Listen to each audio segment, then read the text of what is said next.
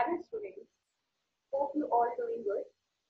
So here I Gargi Pawar, Assistant Professor BBA in St. Andrews Institute of Technology and Management. So here I'm back with an online lecture series on income tax subject. So let's start with the lecture.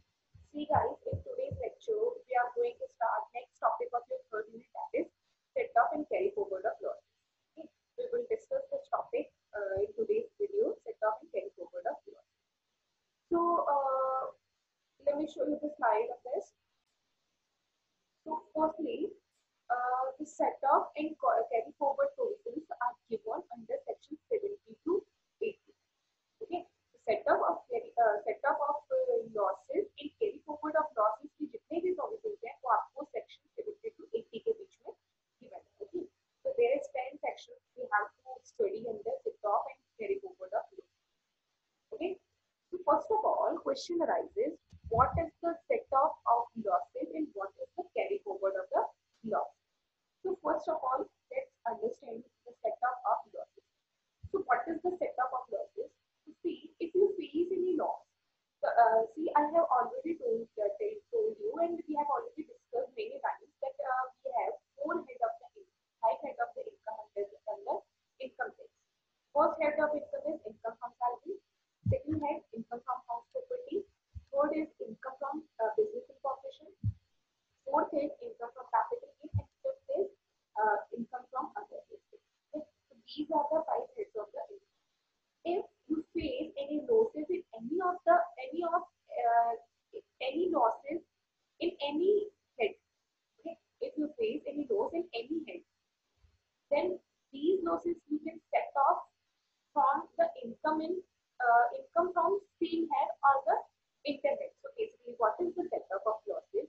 जो भी आपको losses हुए हैं इन 5 head, okay, अगर इन 5 head में से किसी भी हेड में आपने लॉस को फेस किया है, then you can set off these losses from the income or in same head or in the interhead.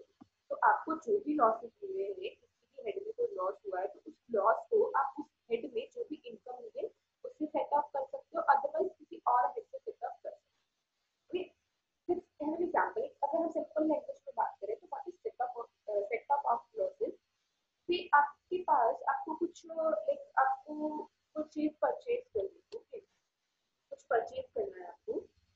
Now उसको परचेज करने के लिए आपके पास सफिशिएंट मनी नहीं है, ठीक है, आपके पास सफिशिएंट मनी नहीं है उस चीज को परचेज करने के लिए. तो आप क्या करेंगे? सबसे पहले आप कहाँ जाएंगे? अपनी फैमिली में किसी और से पैसे मांगेंगे. ओके, अगर कोई पैसे नहीं देता तो आप क्या करेंगे? दूसरे बाहर से किसी से पैसा लेना, बाहर से किसी से आप पैसा लेंगे. तो यही सेटअप ऑफ लॉसेज है कि आपको जो भी लॉसेज हुआ है उसको आपको सेट ऑफ करना है आपकी इनकम के अगेंस्ट. ओके, आपकी इनकम से सेट ऑफ करना है आपको अपने सारे लॉसेज. ओके, तो फर्स्ट आप क्या कोशिश करेंगे कि आपकी खुद की डिपार्टमेंट में ही, आपके खुद के हेड में ही, आपकी खुद के हेड में ही जो इनकम है आपके पास, उनमें से ही आप उन लॉसेज को सेट ऑफ करें. ओके, अगर उनसे सेट ऑफ नहीं हो पाती तो फिर आप अदर हेड्स के पास जाओगे और उनसे बोलोगे कि हमारे पास हमको कुछ लॉसेज है और तुम्हारे पास एक्स्ट्रा एक्सेस प्रॉफिट रखा हुआ है, तो आप हमारे ये लॉसेज अपने प्रॉफिट से एडजस्ट कर दो. Okay, now to set off of losses means if you set off your losses from any income or from any profit, then this will be called as set off of loss. That means you are adjusting your losses against any profit.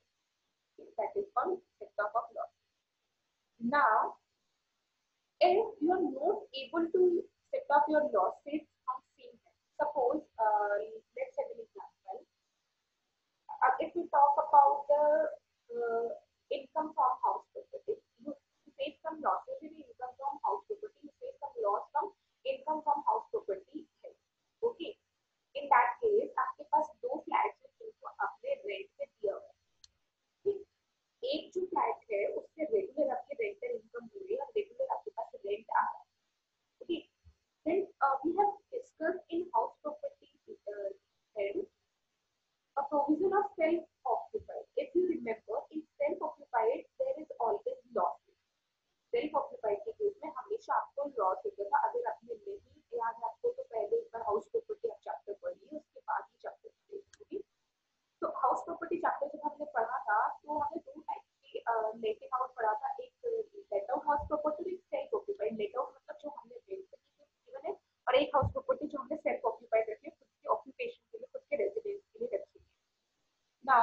Self occupied flat का या house property का evaluation किया था, तो हमारे पास जो हमेशा self occupied की जो इनकम आएगी वो क्या आएगी, ऑलवेज नेगेटिव। नेगेटिव क्यों आएगी, because I have already told you that the GAV of self occupied house property is always negative. Okay, NAV is always nil. Statutory deduction is always nil, and but interest deduction is given to you. अगर हम interest deduction को less करते हैं 30,000 or 1,50,000, whichever the case, whatever the case may be, तो हमारे पास हमेशा self occupied की, जब भी आप देखोगे सेल्फ ऑक्यूपाइड की इनकम हमेशा नेगेटिव में आ रही है. नेगेटिव में आ रही है मतलब सेल्फ ऑक्यूपाइड से हमको हमेशा लॉस हो रहा है. ठीक है, तो आपके हाउस प्रॉपर्टी हेड में आपके पास एक है लेट आउट हाउस प्रॉपर्टी और एक है क्या, सेल्फ ऑक्यूपाइड.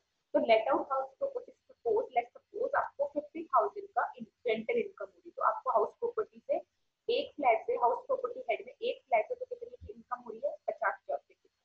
और एक और हाउस प्रॉपर्टी आपके पास जो क्या है, आपकी सेल्फ ऑक्यूपाइड है. ओके, तो सेल्फ ऑक्यूपाइड हाउस प्रॉपर्टी से आपको 10,000 का नेगेटिव इनकम आ रही है, दैट मींस 10,000 का लॉस है. ओके, तो अब ये लॉस को आप कहां से एडजस्ट करेंगे, जो आपके हाउस प्रॉपर्टी में 50,000 एक और जो हाउस प्रॉपर्टी है उससे 50,000 का प्रॉफिट भी हो रहा है. आप पहले क्या करेंगे, 10,000 को 50,000 से एडजस्ट करेंगे, लॉस को 10,000 को, तो सेल्फ ऑक्यूपाइड हाउस प्रॉपर्टी से जो लॉस हुआ आपको 10,000 को, उसको पहले आप क्या करेंगे, सेम हेड से ही एडजस्ट करने की कोशिश करें. ओके, आपने सेम हेड से एडजस्ट करने की कोशिश करी, 50,000 आपके पास हाउस प्रॉपर्टी हेड में आपके पास इनकम 50,000, उससे आपने एडजस्ट किया 10,000 को, तो this will be called intra head adjustment, कि आपने सेम हेड से एडजस्ट किया. तो पहले आप क्या कोशिश करोगे कि जिस हेड में आपको लॉस हो रहा है तो उसी हेड से आप एडजस्ट करने के, अपने लॉसेस को एडजस्ट करने का ट्राई करें.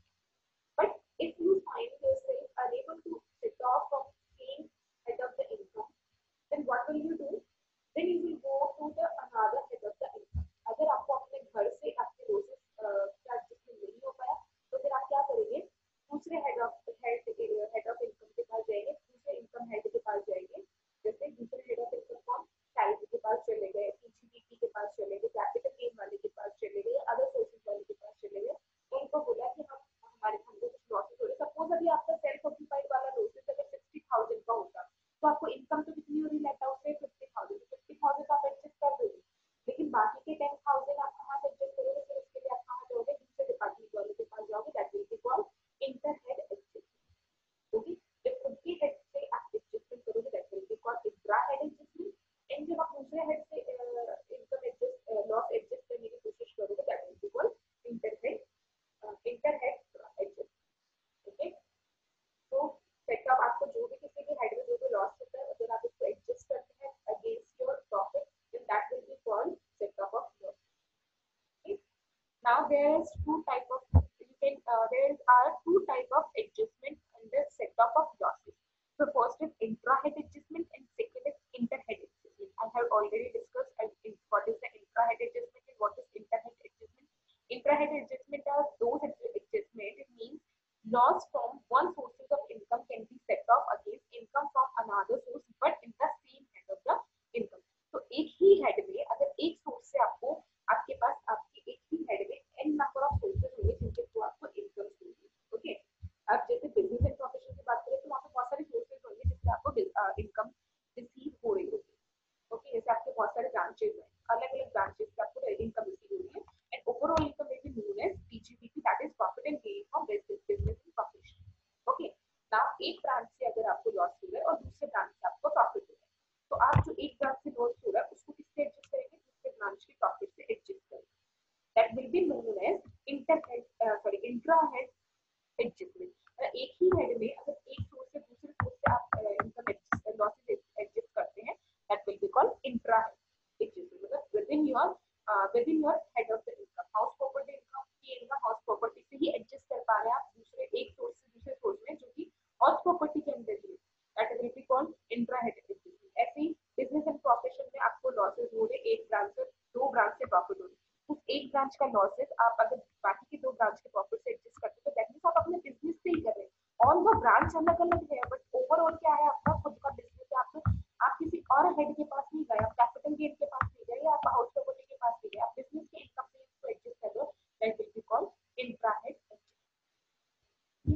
Now there is some exceptions of intra-head adjustment, that is long term capital loss.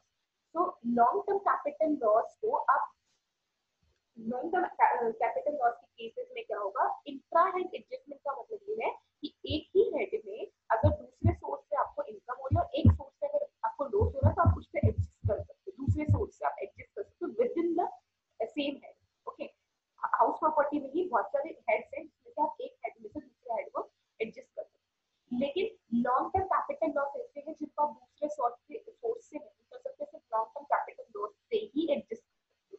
देखो लॉन्ग टर्म कैपिटल लॉस कहाँ से होगा, आपको कैपिटल गेन हेड से। कैपिटल गेन हेड में दो टाइप के लॉसेस और प्रॉफिट्स होते हैं, शॉर्ट टर्म कैपिटल लॉस और लॉन्ग टर्म कैपिटल लॉस। तो अगर आपको लॉन्ग टर्म कैपिटल लॉस हो रहा है और हम बात कर रहे हैं intra head adjustment, intra head मतलब उसी हेड की बाकी की इनकम में से आप लॉसेस एडजस्ट कर सकते हो। ओके, तो अगर हम बात करें कैपिटल गेन की, तो कैपिटल गेन में दो टाइप के सोर्सेस होते हैं, income from long term long term capital loss और short term capital loss. Long term capital gain, short term capital gain, ये होता है आपको। तो अगर आप इंट्रा हेड की बात कर रहे हैं तो मतलब कैपिटल गेन में आप शॉर्ट टर्म में अगर कोई लॉस होता है तो उसको लॉन्ग टर्म से एडजस्ट कर सकते हैं, और लॉन्ग टर्म में कोई हो रहा है तो शॉर्ट टर्म में कर सकते हैं, that will be called intra head. क्योंकि एक ही हेड में रहे हैं, आप बाहर नहीं गए, किसी बिजनेस एंड प्रोफेशन से मांगने नहीं गए हैं, किसी सैलरी हेड से, किसी हाउस प्रॉपर्टी हेड से मांगने नहीं गए, क्योंकि अपने ही हेड में है, आप कैपिटल गेन हेड में है। और कैपिटल गेन हेड में ही दो टाइप के सोर्सेज है जिससे आपने एडजस्ट कर दिया है। लेकिन इसमें एक एक्सेप्शन है, लॉन्ग टर्म कैपिटल लॉसेज है उनको आप किसी से भी एडजस्ट नहीं कर सकते, that means long term capital losses को आप शॉर्ट टर्म कैपिटल लॉस से एडजस्ट नहीं कर सकते। लॉन्ग टर्म कैपिटल लॉस को हमेशा और हमेशा लॉन्ग टर्म कैपिटल गेन से ही आप एडजस्ट कर सकते हो, शॉर्ट टर्म कैपिटल गेन से एडजस्ट नहीं कर सकते।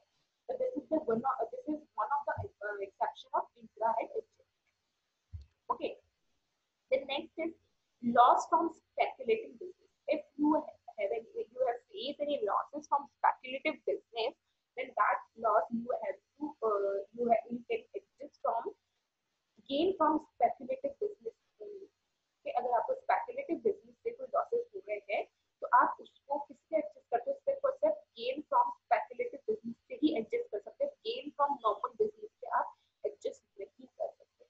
तो first of all question arises, what is speculative business? Speculative business को हम प्रीवियसली डिस्कस कर चुके हैं हमारे बहुत सारे चैप्टर्स में, बट एक बार फिर से अगर हम बात करें स्पेकुलेटिव बिजनेस क्या होता है, एक ऐसा कॉन्ट्रैक्ट, एक बिजनेस करने के लिए ऐसा कॉन्ट्रैक्ट जिसमें आप एक्चुअली फिजिकल कुछ भी लेना देना नहीं करते, फिजिकल गुड्स का आपका लाइक आप लेना देना नहीं करते, फिजिकल गुड्स की डिलीवरी नहीं होती। लाइक जैसे हम बात करें share market, talk about share market. तो शेयर मार्केट में मैंने कुछ शेयर परचेज करे और उन शेयर्स की डिलीवरी नहीं, ओके डिलीवरी नहीं, मैंने बोला आप अपने पास रखो, एक स्पेकुलेटिव बिजनेस हम करते हैं, आप इसको अपने पास रखो, मैं सिर्फ पैसों के साथ खेलूंगा, मैं शेयर्स के साथ नहीं खेलूंगा। लाइक जैसे मैंने 5,000 शेयर्स परचेज कर लिए किसी कंपनी के, अब वो शेयर्स कंपनी के पास है, मैंने शेयर्स की फिजिकल डिलीवरी नहीं हुई है, मेरे को शेयर्स का मैंने कोई वारंट नहीं लिया है, तो शेयर्स कोई डॉक्यूमेंट नहीं दिया, मैंने सिर्फ शेयर्स परचेज कर लिए। आज मैंने एक शेयर 100 रुपीज का परचेज किया, बाद में वो 110 का हो गया, जिससे को 10 रुपीज का प्रॉफिट हुआ, देन उसकी प्राइस डिक्रीज हो गई, 90 का हो गया, 10 रुपीज का लॉस हो गया। तो मैं सिर्फ मनी के साथ खेल रही हूँ, मैंने कोई फिजिकल डिलीवरी नहीं ली है, फिजिकल रिसीव नहीं करा है उस asset.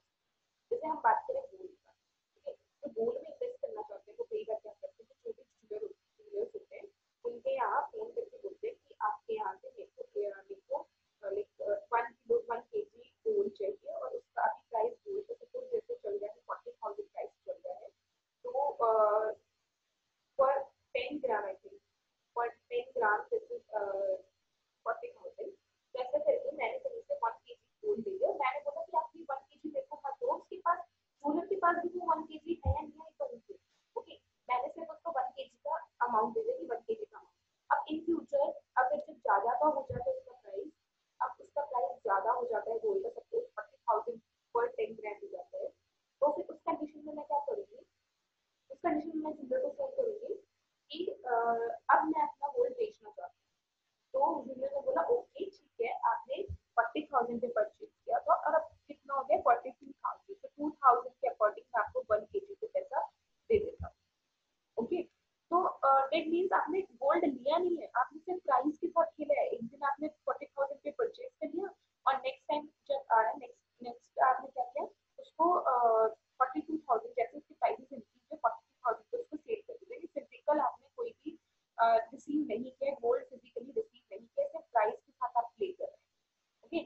That is called speculative business. तो स्पेक्युलेटिव बिजनेस से आपको कोई लॉस हो गया तो उसकी लॉसेस को आप सिर्फ स्पेक्युलेटिव बिजनेस की गेन से ही एडजस्ट कर सकते हैं और किसी नॉर्मल बिजनेस के गेन से आप एडजस्ट नहीं कर सकते। Okay, the next is loss from maintaining and owning horses. Then loss from maintaining and owning horses. So see, we have already discussed in income from other sources.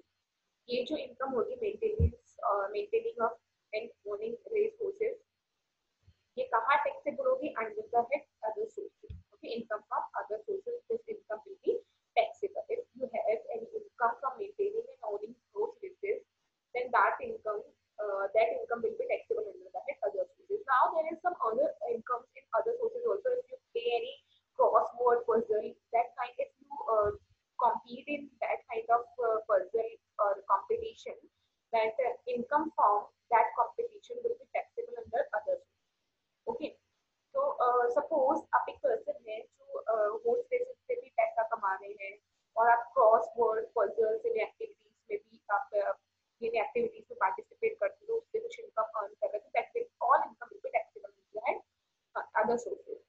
लेकिन आपको जो horse race से हमने बात करा इंट्रा हेड एडजस्टमेंट, मतलब एक ही head में अगर दो टाइप की आपके पास इनकम है, horse races से भी आप इनकम अर्न कर रहे हैं और आप क्रॉस वर्ड पजल में कंपटीशन में भी पार्ट लेके वहां से पैसा आपको प्राइज मिल रहा, कुछ आप इनकम हो रही है आपकी। Okay, so these two kind of, suppose these two kind of income is there in other sources. Okay, अब आपको अगर मेंटेनिंग और ओनिंग रेस कोर्सेज से अगर कोई लॉस होता है तो आप किससे एडजस्ट कर सकते हैं? According to intra head adjustment provision. Intra head adjustment provision के अकॉर्डिंग आप क्या कर सकते हो कि उसी हेड में अदर सोर्सेज में एक और सोर्स है, एक और सोर्स क्या है आपकी इनकम का?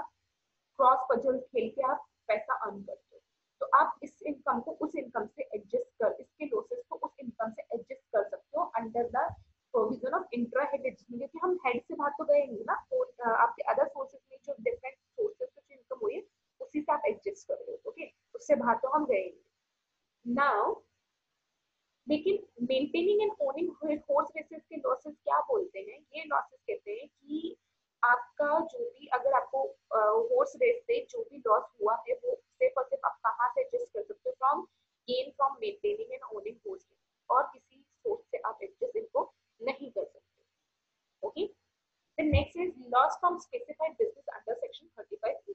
So if you face any losses from specified business that is described under 35A, which this specified business losses we have already discussed in the business and profession. Okay, so if you face any losses from these business, then you can set off these business only from specified business, not from normal business. Okay, so in future when you gain some income or gain some profit from specified business, then you can set off these losses from that gain, but you cannot adjust these losses from any other business.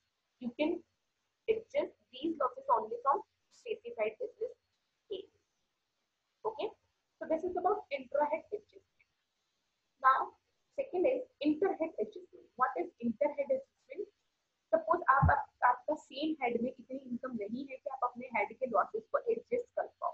Okay, तो remaining जो भी amount आप first क्या करोगे? अपने ही घर में adjust करने की कोशिश करोगे, अपने हेड में एडजस्ट करने की कोशिश करोगे। बट अगर आपको अपने ही हेड में एडजस्ट नहीं हो पाते तो फिर आप क्या करेंगे? बाहर से लॉसेस सेट ऑफ करने की ट्राई करेंगे। बाहर जो भी आपके दूसरे जो इनकम हेड है उनसे आप सोर्सेस को उनसे आप अपने लॉसेस को एडजस्ट करने का ट्राई करोगे। तो जब आप किसी दूसरे डिपार्टमेंट के दूसरे हेड के पास जाते हो अपने लॉसेस को सेट ऑफ करवाने, तो that is called inter-head adjustment. Now there is some exception of inter-head adjustment, that is loss under the head PGB. If you face any losses in PGB or profit and gain from business and profession that cannot be set off against the income from salary. So अगर आपको PGB से कुछ losses होते हैं तो आप income from salary से उसको सेट अप नहीं कर सकते, बाकी सबसे कर सकते हो। बाकी सब मतलब income from business and profession को आप इनकम फ्रॉम हाउस प्रॉपर्टी से भी कर सकते हो, इनकम फ्रॉम कैपिटल गेन से भी कर सकते हो, इनकम फ्रॉम अदर सोर्सेज से भी कर सकते हो, बट किससे नहीं कर सकते? इनकम फ्रॉम सैलरी से नहीं कर सकते। Second, loss of specified business under section 35A can set off only against the income from specified business. तो स्पेसिफाइड बिजनेस के जो भी आपके लॉसेस हैं वो कहाँ से सेट ऑफ कर सकते हो? सिर्फ और सिर्फ specified business. Then losses under section under the head capital gain cannot be set off any income of other head. Capital gain head में जितने भी आपको लॉसेस मिले वो सिर्फ और सिर्फ कहाँ से एडजस्ट कर सकते हो, कैपिटल गेन से, किसी और हेड से आप एडजस्ट नहीं कर सकते हो, ना सैलरी से, ना हाउस प्रॉपर्टी से, ना अदर सोर्सेज से, ना पीजी से। कैपिटल गेन के जो लॉसेस होंगे कैपिटल गेन से ही एडजस्ट कर सकते हो, कहीं से भी नहीं कर सकते हो। Then loss from maintaining and owning horse races cannot be set off against any other type of income. जो भी आपको लॉस होगा maintaining and owning horse races से, वो लॉसेस आप कहाँ से सेट ऑफ कर सकते हैं, only from the same income, क्योंकि किसी भी अदर इनकम से आप एडजस्ट नहीं कर सकते। No losses can be adjust against the income from winning and from lottery and etcetera. तो against income of winning from lottery, income अगर आपको लॉटरी से कोई इनकम होती है, आपको लॉटरी जीतने से अगर आपको इनकम होती है, उससे आप किसी भी लॉस को सेट ऑफ नहीं कर सकते। वो इनकम आपकी हमेशा इनकम रहेगी, उसमें से आप किसी को भी किसी भी लॉस को सेट ऑफ नहीं कर सकते। Okay, so these are some process. Now one thing I would like to tell you कि इनकम अपने पास 5 हेड है, there is 5 heads of income, that is income from salary, house property, business and profession, capital gain and other sources. Now, one thing you have to remember that there is no loss from income from salary. Income from salary से कभी भी loss होता ही नहीं। क्यों नहीं होता है, आप खुद सोचिए। सैलरी इनकम में हम क्या कौन सी इनकम टैक्सेबल करते हैं, जो हमको सैलरी रिसीव होती है, ओके, जो हमको हमारे एम्प्लॉयर से सैलरी रिसीव होती है, उसमें कैसा लॉस। सैलरी तो जो है वो मिलेगी हमको, ओके। ये हो सकता है कि आपकी सैलरी होल्ड पे चली जाए, 1 महीने बाद मिले, 2 महीने बाद मिले, 3 मंथ बाद मिले, लेकिन उसमें कोई लॉस है कि हम उसमें बिजनेस नहीं कर रहे, हम तो किसी के जॉब कर रहे हैं। तो लॉसेज होगा तो बिजनेसमैन को होगा, हमको कोई भी लॉसेज नहीं होगा। आपने कभी सुना है किसी एम्प्लॉय को ये लॉस हुआ? एम्प्लॉय को लॉस हुआ, वो फिजिकल लॉस हो सकता है, हार्म, उसको वो फिजिकल हार्म हो सकता है, लेकिन सैलरी के एस्पेक्ट में उसको कोई भी लॉस नहीं होगा। उसकी जो सैलरी है वो उसको मिलेगी, चाहे देर से मिले, चाहे 1 महीने 2 महीने लेट मिले, बट उसको सैलरी मिलेगी, ओके। वो कोई बिजनेस नहीं कर रहा है, हम सिर्फ जॉब कर रहे हैं, कोई बिजनेस नहीं कर रहे, इसलिए हमको कोई भी लॉस होगा। तो इनकम फ्रॉम सैलरी से कोई भी लॉस कभी भी नहीं होता है, okay.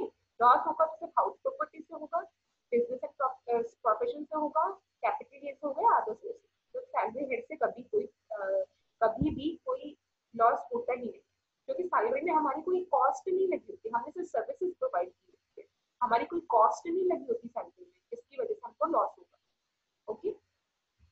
Yes, now let's understand the carry forward of losses. अभी तक हमने बात की सेटअप ऑफ लॉसेस, हम अपने लॉसेस को सेट ऑफ करेंगे, या तो सबसे पहले हम क्या करेंगे, हमारे हमको अगर लॉसेस होंगे तो हम सेम हेड से एडजस्ट करने की कोशिश करेंगे। जब सेम हेड से नहीं होगा तो हम दूसरे हेड के पास जाएंगे, बोलेंगे कि आपके पास प्रॉफिट पड़ा हुआ है, हमको लॉस हो रहा है, तो आप हमारी इस लॉसेस को एडजस्ट कर दो। लेकिन अगर उन उन सब हेड के पास आप जाए, आप प्रॉफिट एंड गेन के पास जाए, उसने बोला मेरे पास भी एक्स्ट्रा इनकम नहीं है तो मैं आपके लॉसेस को एडजस्ट नहीं कर सकता।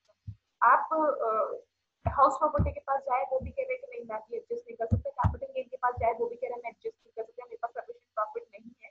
और अदर सोर्सेज के पास भी गए तो फिर उन्होंने भी बोला कि नहीं मेरे पास भी सफिशिएंट प्रॉफिट नहीं है, तो मैं आपके लॉसेस को एडजस्ट नहीं कर पाऊंगा, इस साल तो नहीं कर पाऊंगा। तो उस केस में आप क्या करेंगे, अपने जब आपके 3 ईयर में आपके लॉसेस सेट ऑफ नहीं कर पाएंगे सारे लॉसेस, तो फिर आप उसको नेक्स्ट ईयर में ले जाएंगे, नेक्स्ट ईयर में फिर उसको सेट ऑफ करने की कोशिश करेंगे। So what is the carry forward of losses? After making the appropriate and previously from intra-head or inter-head adjustment, there could be still unadjusted losses. So there may be an unadjusted losses which cannot be adjusted from intra-head and inter-head adjustment. Okay, these unadjustment losses can be carried forward to the future year for adjustment against income of these years. This rule is regarded as carry forward differ slightly for different head of the income. So unadjusted जो भी losses है आप इन्हें क्या कर सकते हैं, next year में ले जा सकते हैं, कैरी फॉरवर्ड कर सकते हैं, और फिर नेक्स्ट ईयर की इनकम से लेके उनको एडजस्ट कर सकते हैं। अगर आपका इस ईयर में एडजस्ट नहीं हो पाए सारे लॉसेज, तो नेक्स्ट ईयर में तो सपोज आपको इनकम होगी, नेक्स्ट ईयर में नहीं होगी तो फिर नेक्स्ट ईयर में आपको इनकम होगी, जिस भी ईयर में आपको इनकम होगी उससे आपको क्या करना है, अपने लॉसेज को सेट ऑफ करना है। But there is a note that you have to remember, this is very important note, that in case of carry forward losses, inter-head adjustment are not allowed. So, the carry forward cases में, carry forward losses के cases में inter-head adjustment आपका allowed नहीं है। inter-head adjustment का मतलब क्या, कि जिस ईयर में आपको losses हुआ है उस ईयर में तो आप पहले क्या करेंगे, अपने खुद के हेड से ट्रांजेक्शन एडजस्ट करने की कोशिश करेंगे, नहीं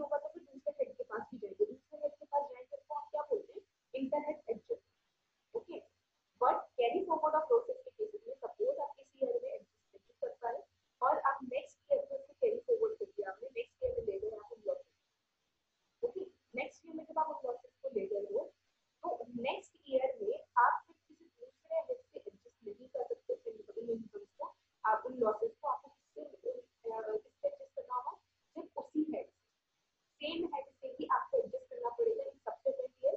ऐसा नहीं है कि आप दूसरी किसी हेड से ले लेंगे, सेम हेड से आपको अगर एक बार वो ईयर चला जाए तो आगे के साथ जब ईयर्स में आप अपने लॉसेस को लेके जाएंगे तो फिर आप सेम हेड से कर सकते हैं, किसी दूसरे हेड से एडजस्ट नहीं कर सकते। सेम ईयर में तो आप दूसरे हेड से भी एडजस्ट कर सकते हैं, जिस ईयर में लॉस हुआ है उस ईयर में तो आप दूसरे हेड से भी एडजस्ट कर सकते हैं। लेकिन अगर इस ईयर में आप नहीं कर पाए, नेक्स्ट ईयर में नेक्स्ट ईयर आगे के ईयर्स में आप उसको ले रहे हैं इनकम को, आगे के ईयर्स में सिर्फ आप खुद के हेड में से उसको एडजस्ट करोगे, दूसरे हेड में से एडजस्ट नहीं करोगे।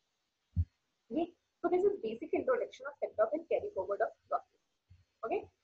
In next lecture, we will discuss some more provision form of set off and carry forward of losses. So that's all for today's lecture.